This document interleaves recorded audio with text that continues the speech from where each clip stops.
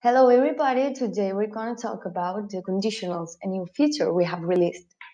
What are conditionals? So on a mark, a conditional would be like, this is an example, I have this class, science class, and I want the final mark, but I want to take the average of the exercises plus the exam, just if the mark of the exam is higher than 3.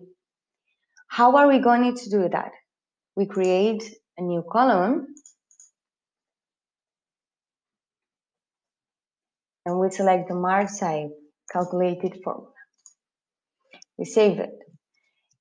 And on the functions, that is this button, we choose conditional. Now we create the condition. The condition is that if the exam is less than 3,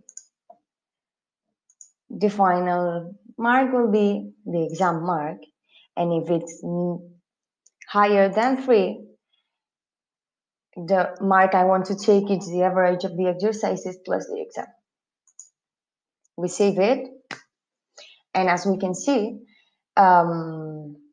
it says the average of the exercises plus the exam in all the cases that the mark is higher than 3, but on the cases it's less than 3, it takes only the exam mark. I hope you like it. I hope you find it useful, and see you soon.